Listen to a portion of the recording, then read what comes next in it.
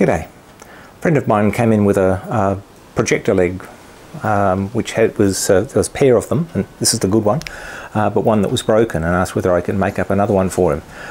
Give anything a go, I thought to myself, so that's what I'm doing. I wasn't expecting to make a video out of this, but as I was going along I thought actually there's a few tips on machining plastic and that sort of thing that might be worth knowing. So I sort of strung something together, so I hope it's of use. See how we go. This is the subject of today's video. It's an adjustable foot from a projector or something like that, and it consists of a lock nut plus an adjustable screw, and then there's also down here a stop which has a swivel on it. Now there's a pair of them and one of them broke, and so I was asked, well, can I make up another one? And the answer is yes, but one of the problems with saying it's made out of plastic is there's a whole bunch of things that plastic is and isn't. This to me looks like a glass reinforced nylon, and it's got various properties which I can't get from a machinable grade of material, so I'm using some POM, and that's going to have a whole different range of issues with it. But I thought I'd lay down a few general rules about machining plastic, even though that term is so wide. It's a bit like saying, can you make a new one of these out of metal for me? There are a whole variety of plastics, and some of them have got characteristics that make them good to machine, and others make them absolutely atrocious. So something like a polyethylene, it's a waxy plastic. You see it for chopping boards and that sort of thing, but machining that stuff is a little bit on the awkward side because it can be very stringy, it can have very tough chips and all that sort of thing. But one of the big things about plastic is that when you're machining it, you want to try and take a reasonably deep depth of cut and a reasonably coarse feed, because some of these plastics will fluff up. If you just take a very light cut, you get lots of fluffy sort of stuff around the place. If you take a decent sort of cut, you've got a chance of getting the chips in a handleable way.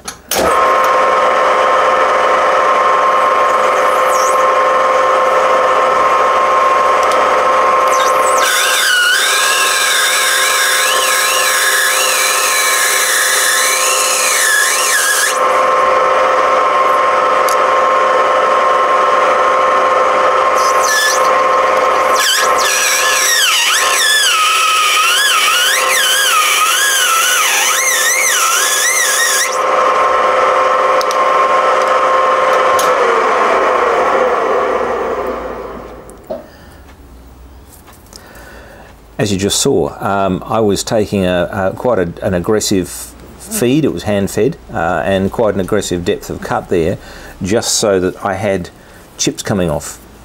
If I took a more relaxed effort on that, I'd have lots of stringy chips like that. And so to avoid that, heavy feeds and reasonable depth of cut. When you're coming to do a finishing cut, sometimes you can't help that, but you may have to take a light cut there or slow your feed to get a decent finish, but certainly for roughing out you can take some quite deep cuts. Another property that some plastics have is a thing called notch sensitivity, and what that basically means, if there's a sharp corner there, that tends to concentrate stress, and so can break more easily. That could be what happened here. Bottom of the thread, sharp corner, and it's snapped. It happens. So whenever possible, if this was a piece of metal and I had something going up to it, I might be tempted to come in with a sharp pointed tool and clean that up and give myself a square corner. With plastics, you're better off leaving that round if you can. I may have to doctor that when I come further down the track, but what I'd like to do is leave that with just the tool radius, which is, I think it's 0.8 of a millimetre, but that gives it a little bit of a chance against stress there. As you can see, generally plastics can be have a thread put on them, tapped, etc. However, a couple of things there. One is that because of the nature of the plastics, or of some plastics, the chips are generally long and stringy, and so they can build up inside the die. The other thing to bear in mind is that there are some plastics which are very sensitive to solvent attack. And so if your dies have got a trace of, you know, Trefolex or Venom or whatever your favourite tapping compound is, you might find that while you can tap it, the thing, you know, 24 hours later will disintegrate because the solvent's got in. Now, if you're thinking, oh well, I'll just get my taps and or dyes and give them a rinse and some solvent, well, the solvent can do the same thing. So you have to be very, very careful with that. You know, you really want clean, dry dyes. If you need a bit of lubricant to help, maybe something like some dishwashing detergent or something like that, just to give you something a little bit slippery. Having said that, a lot of plastics can be dry tapped. We just put a knurl on this bit of plastic, and as you can see, that works quite nicely. However, one thing I couldn't quite work out for a moment is why the knurl kept feeding that way. It didn't have any feed in. And it's another one of these things that plastics will do. You might just be able to see a scuff mark there.